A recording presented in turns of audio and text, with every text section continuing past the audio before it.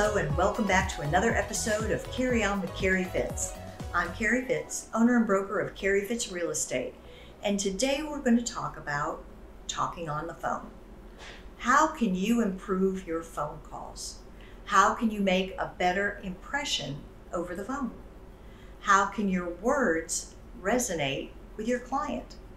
As a real estate agent, phone calls are a vital part of your business. Before calling, do your research about the company or client you're contacting.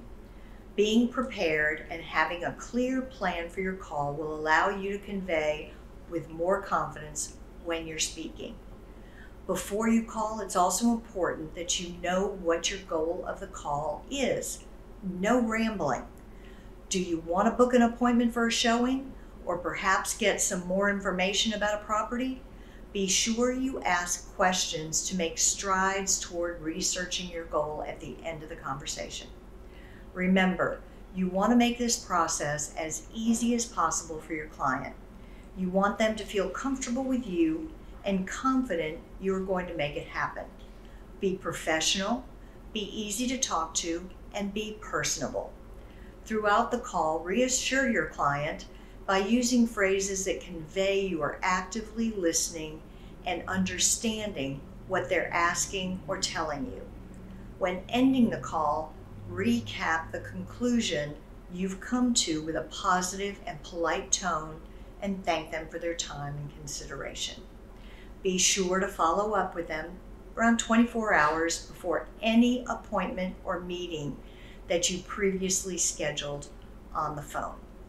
One of the things that I tell my agents all the time is when you're talking on the phone, smile.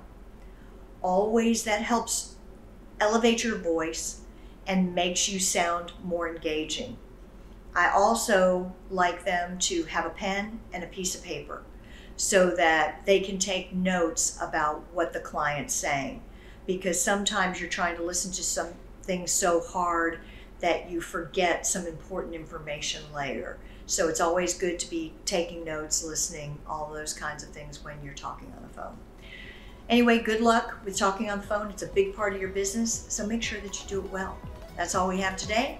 Carry on for Carrie Fitz. Thank you so much for joining, and we will see you next time.